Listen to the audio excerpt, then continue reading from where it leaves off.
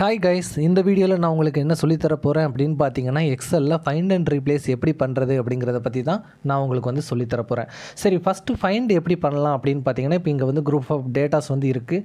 இதில் திருச்சி அப்படிங்கிற ஒரு வேர்டை வந்து நான் வந்து ஃபைண்ட் பண்ணணும் அப்படின்னு நினச்சேன் அப்படின்னா எப்படி பண்ணலாம் அப்படின்னு பார்த்தீங்கன்னா, இங்கே ஒரு ஃபங்க்ஷன் இருக்குது இல்லையா, ஹோம் டேபுக்கு கீழே இங்கே ஃபைண்ட் அண்ட் செலக்ட்னு ஒரு ஆப்ஷன் இருக்குது இல்லையா, இதை நீங்கள் கிளிக் பண்ணீங்க அப்படின்னா இங்கே ஃபைண்டுங்கிற ஆப்ஷன் வந்து வரும்.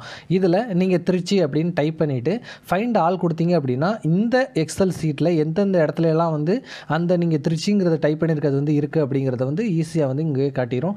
இல்லை அப்படின்னா நீங்கள் ஃபைண்ட் நெக்ஸ்ட் கொடுத்தீங்கன்னா நெக்ஸ்ட் இடத்துல எந்த இடத்துல வந்து இருக்குது அப்படிங்கிறத வந்து இது காட்டும். இதுதான் வந்து ஃபைண்ட் ஃபார்முலா. இதற்கு வந்து எக்ஸல் வந்து எவ்ரி டைம் வந்து நீங்கள் இங்கே போயிட்டு இருக்க வேண்டிய அவசியம் இல்லை. நீங்கள் வந்து இந்த ஷீட்டில் வந்து கர்சர் வந்து ஏதோ ஒரு இடத்துல வச்சுட்டு ஜஸ்ட்டு கண்ட்ரோல் எஃப் அப்படிங்கிற ஒரு ஷார்ட்கட் கீயை வந்து அழுத்தினீங்க அப்படின்னா உங்களுக்கு வந்து ஃபைண்ட் ஃபார்முலா வந்து எனேபிள் ஆகிரும். ஓகேவா, கண்ட்ரோல் எஃப் இதுதான் வந்து ஃபைண்ட் ஃபார்முலாக்கான ஒரு ஷார்ட்கட்.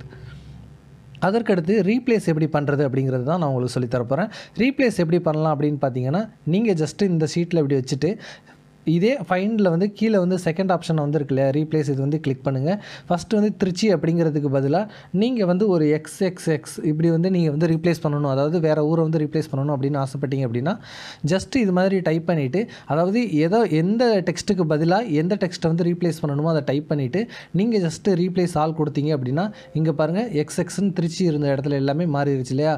இது மாதிரி வந்து நீங்கள் வந்து ரீப்ளேஸ் பண்ண முடியும். இதுதான் வந்து ஃபைண்ட் அண்ட் ரீப்ளேஸ் ஃபார்முலா வந்து எக்ஸலில் வந்து இருக்குது.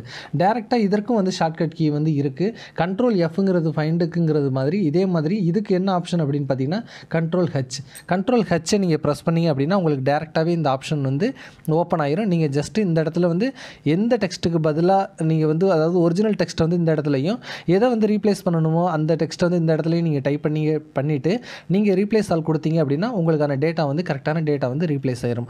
இவ்வளவு தான் வந்து ஃபைண்ட் அண்ட் ரீப்ளேஸ் வந்து எக்ஸலில் வந்து பண்ணுறது. இது ரொம்ப ஈஸி. அதே மாதிரி ஷார்ட்கட் கீயை வந்து எக்ஸல் வந்து எப்போவுமே கற்றுக்கும் போது நீங்கள் நினைவில் வந்து வச்சுக்கணும். அப்போ தான் வந்து நீங்கள் வந்து ஃபர்தராக வந்து வேகமாக ஒர்க் பண்ணுறதுக்கு வந்து ரொம்ப யூஸ்ஃபுல்லாக இருக்கும். உங்களுக்கு எக்ஸலில் வேறு ஏதாவது டவுட் இருந்துச்சு, வேறு ஃபங்க்ஷனில் வந்து டவுட் இருந்துச்சு அப்படின்னா கண்டிப்பாக நீங்கள் வந்து கமெண்ட் செக்ஷனில் வந்து போடுங்க. நான் உங்களோட டவுட்ஸ் வந்து கிளியர் பண்ணுறேன். ஓகேவா, தேங்க்யூ ஸோ மச்.